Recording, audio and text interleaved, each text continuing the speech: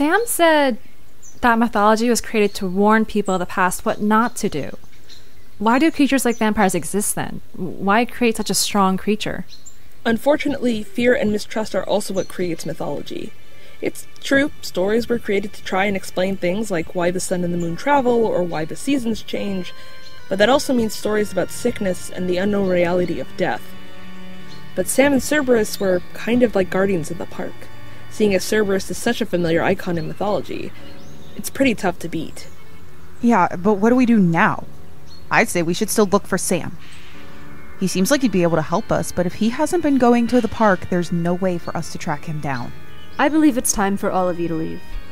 Who are you? This is Terry, Sam's cousin.